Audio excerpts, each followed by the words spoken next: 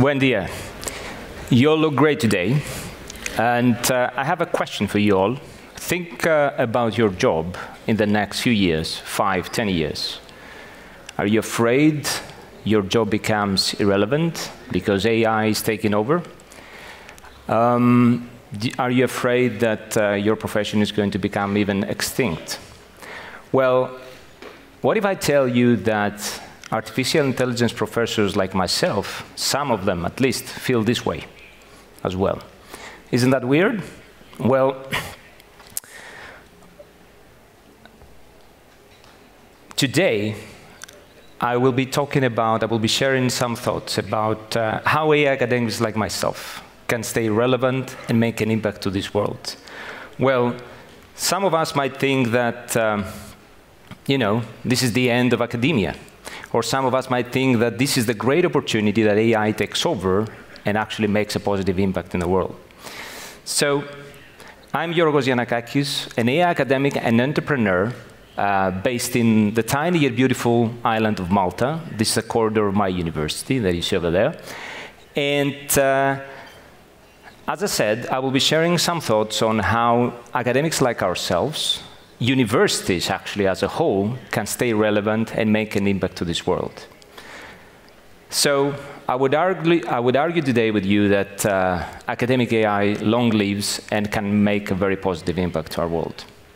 So where's the problem? What is the problem I'm talking about? Well, 10 years ago, if you had a machine like that, a very decent machine, and a stable internet connection, then you had everything you needed to compete with the very best out there. But that's not the case anymore. So where's the problem? The problem is called, or the challenge is called, scaling maximalism. What does this mean?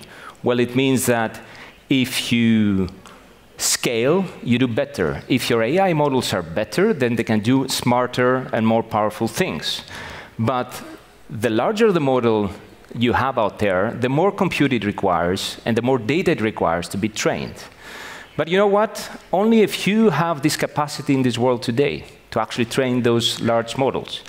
And I would even argue that, unfortunately, AI innovation has left the university a long time ago because very few AI departments, universities, and even countries as a whole can actually support this massive scale. If you think of Malta, for instance, the gross domestic product of Malta is about 20 million, right?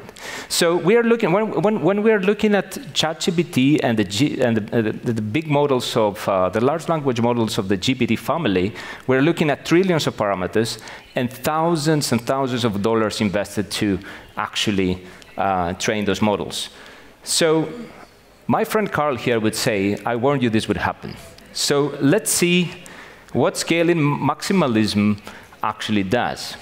Well, scaling maximalism tends to follow most technological progress out there. And I'll give you an example of technological progress over time, picking airplanes as my example. So initially, we didn't have planes, but eventually we got a we got a plane with bike parts and wooden parts. And then eventually we got the St. Louis Spirit, a good plane. By the 70s, we got an amazing plane, jet, Boeing, let's pick 747 as an example. 50 years after, we have very good planes that they're variants of this plane, right? So they're cheap, they're cheaper maybe, more efficient, and so on. But we never really saw nuclear-powered space airplanes, not yet at least. We never really saw bike planes that commercialized the Wright brothers plane. Right? So the question is, where does AI stand nowadays when it comes to this technological curve, technological progress curve? Well, some colleagues of mine would say we stand somewhere there, right? So we're really close to converge to awesome AI systems with some sort of, that require only a few tricks here and there to become even better, right? This is where we need to put more scale and more dollars, euros, whatever, to make GPT even better. But some colleagues of mine would say, we're really, really far away from that. In addition to scale, we need to innovate our algorithms. We need a new family, a new generation of algorithms to be invented. So, you know what? Independently of where we are, because it's really hard to predict the future, we need scale. So what do? Do you start a revolution? Do you stop technological progress? It makes absolutely no sense. So what I did with a friend of mine is instead to write a paper about it as a stance of academics in the current AI arms race, with this flamboyant title that you see over there. So, you know what? Many people read it, many people liked it, many people disagreed with it, but most importantly, people from the European Commission, the Alan Turing Institute, and so on read it, and they invited us over to talk about it. So we actually made an impact. And this paper lists a number of strategies that I want us to go through with you today. And through these selected strategies of how young researchers in artificial intelligence can stay relevant and impactful, I will also give my own personal journey. So the first strategy is quit. Not quit your job, but quit doing things that are really impactful, all right? And obviously, you can do that if you're a professor. Why not? But honestly, let's admit it, quitting is not aligned very well with academic values. So actually, you choose to become a researcher because you want to make an impact. So screw that one. We should never sort of stop doing the things that we love, right? I will never give up my profession or giving up trying to stay impactful. Strategy number 2 is the other end of the spectrum. You try to scale anyhow. You try to compete with the best out there. You try to compete with OpenAI, right? So what do? You're very ambitious. You bring all the money in the world. You attract the best grants from European Commission, millions of euros, and then you're happy, and you go on and you try on replicating something like this. Learning to play Minecraft with video pre-training, for instance, like an OpenAI paper or NVIDIA papers, right? So you want to replicate these experiments. You soon realize you have one experiment to run, because that's the budget you have. And you also realize that the team you have, full of researchers, talented minds, and so on, cannot really scale. They don't know how to do this, right? So maybe if you want to try to scale anyhow, on your own is not a very wise strategy. So let's look at the next one. This is a very popular one that I call reuse and remaster. So what do you do here? You go out and find models that other people have trained. Let's say Microsoft, Meta, and so on. And you repurpose them, you retrain them to your own problem. So we have been doing that in my lab in several different ways. We have been using Meta models or Microsoft models to fine-tune them to our problems. And our problems are as follows. How can an agent play a game in a general fashion? How can I basically train an agent to play Counter-Strike? I don't know how many of you have played this game. It's a very well-known game. And be able to play unseen games in the first-person shooter genre, or even games like Minecraft. How can I make baby steps towards what is called artificial general intelligence within games? So I think we have been quite successful in doing that in the lab. Now, next strategy, solve problems if you care about. This is a favorite one, because, just because of my personality. So you just go around and you ask people, what do you do these days? What is your problem? X, Y, Z. And then you end up not doing that. You just do something completely different, right?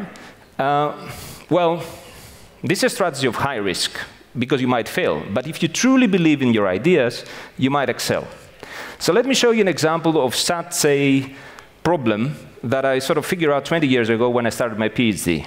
The problem is, how can AI design fun video games for all, right? What you see here in the video is an AI agent playing Super Mario, and another AI agent designing the level for this AI player, right? So that the game becomes maximally fun.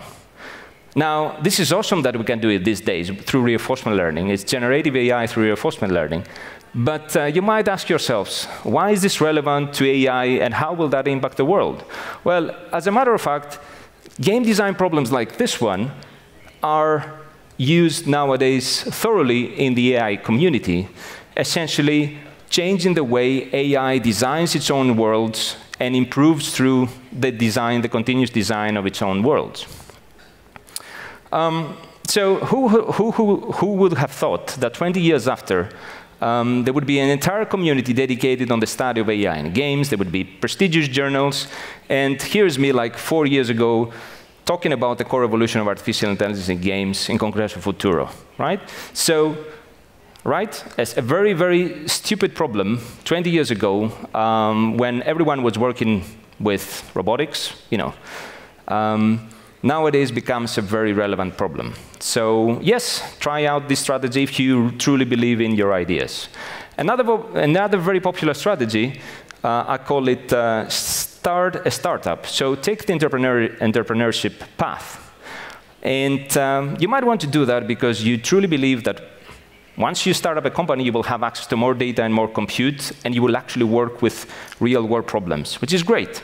Now, we did that 6 years ago. With a number of friends of mine, we started up Model AI, a company using AI to automatically test games. So you can think of yourselves as game designers, design something, you submit it to us, and our AI engine is going to tell you where the bugs of these games are, where the glitches are, and so on. Now, this path has been this journey has been quite fulfilling, both academically and innovation-wise, because we managed to actually publish a number of papers through this and get to work with people, with clients, very, very famous clients and video game developers, to the degree that Microsoft invested in this company. So we're really, really happy. But you know what? This path is not for everyone, because it's very stressful. So you might not want to do that. You might want instead to collaborate with the industry. How do you do that? Well, you take your PhD students over there for a bit, you go yourself for a bit, or you stay there if you like it. And actually, some of the best advancements in AI research that have been shown in this conference and elsewhere are relying on this sort of collaboration between academia and industry. So it is a really viable and very, very good strategy to follow. Now, everyone benefits from this as long as everyone actually sees it this way. And well, let me show you an example of what we have been doing in my lab in association with this strategy. What you see here is a number of screenshots of our collaboration, long-standing collaboration with Ubisoft. If you play games, you might have heard of Ubisoft, right? It's a very well-known studio.